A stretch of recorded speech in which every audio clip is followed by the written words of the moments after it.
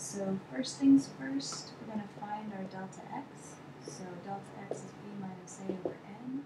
So 12 minus 4. In this case, the n is just 2. So that's 8 over 2 is 4.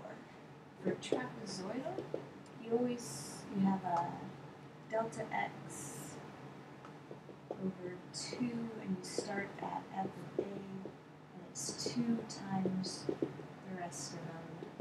So 2 is all in the middle until you get to the last one, which is just the normal one. So delta x is 4 over the 2. Start with f of a. A is 4. So f of 4 plus 2. Keep adding delta x. So delta x was 4. So f of 8. And add until you get to b, which you were there. And that last one, the first and the last one don't have any 2's. All the middles for trapezoidal have 2's. So that's that. And so 4 over 2 is just 2. And then you just plug these back into the original function. So ln of 4 plus 4 is ln of 8 plus 2 times f of 8. So the ln of 12 plus, plugging in 12, the ln of 16. Whatever that is. Oh, that's trapezoidal. Okay, fine.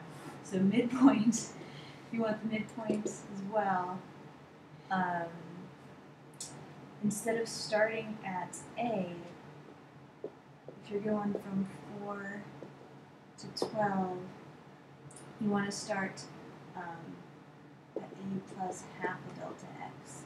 So here we're going to start at 4 plus half of delta x was 4, so 4 plus half of 4 is 6. So start at f of 6, and then just keep adding delta x.